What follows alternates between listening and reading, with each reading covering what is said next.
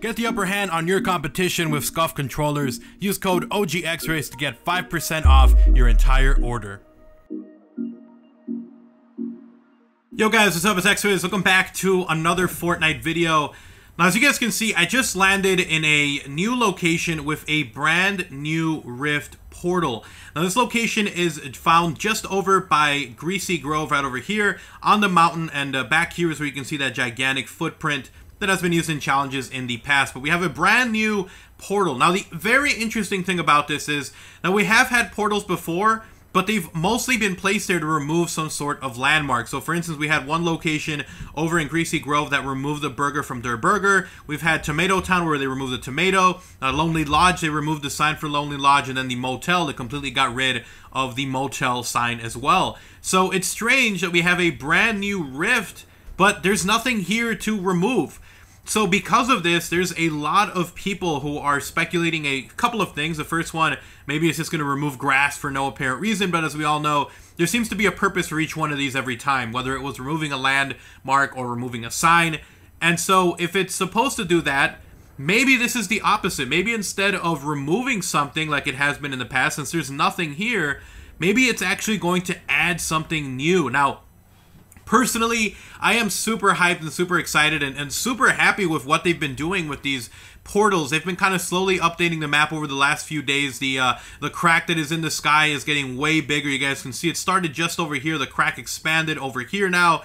So it's kind of adding more to the storyline, the lore, what's going to happen in Season 5. These small changes where they're having these little portals around the map and they're removing stuff is also pretty huge. I'm very, very excited for that. So we might be seeing something added here from a different time period. If we do see something like that here in the future, that would be very, very interesting. Now, I kind of started looking around here because I just realized that I've never really walked around this area. But there's a house up there. There's a car right over here. I don't think there's anything special to this car. We have a special vending machine over here, and then a special path that runs over this way. So there's a house up there, but nothing really of importance over here. So it's very, very strange that we have this portal. So again, like I was saying, we might be seeing something appearing over here as opposed to, you know, something like disappearing. I don't think we're gonna suddenly lose grass. I think it's more likely that we're going to see something new put there, whether it's a statue, whether maybe it's a creature, maybe that big old Leviathan theory that everyone has had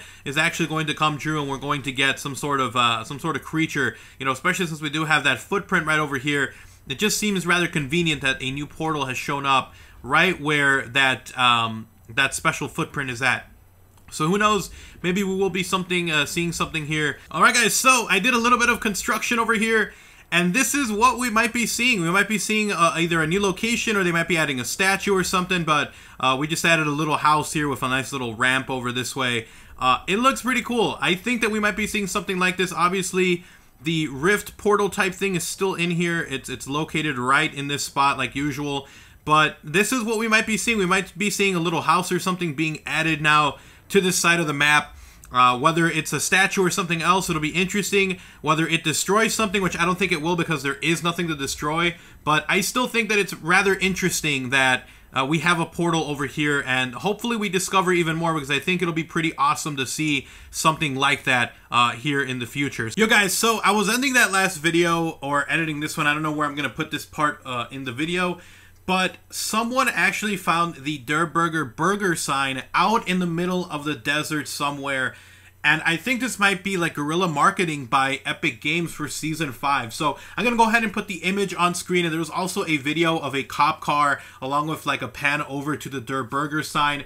Now, this is all courtesy of Salah Shitoni on Twitter. Now, this guy apparently was just kind of roaming around in the middle of the desert, I guess just like to the side of the road or whatever, and he spotted something, and it was the Durr burger logo along with Fortnite. Now, this guy didn't know it was from Fortnite, tweeted it out, and then started tweeting and saying that people were saying this was from a game called Fortnite. So it's all pretty insane. It's pretty insane. It looks like, if I had to guess, this is probably a tease from Epic Games that the next area that we're going to get a point of view is going to be a desert type map.